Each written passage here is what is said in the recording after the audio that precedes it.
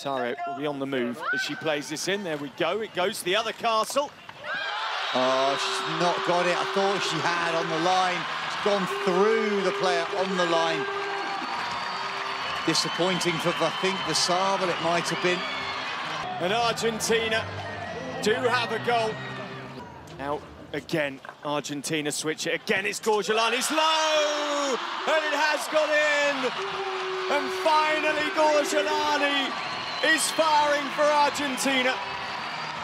And it makes it 2-1 to try and breach the Belgian defences once more. Gorgelani, it's high, it's powerful, and it's in the right-hand side of the net. And that's more the Gorgelani we know.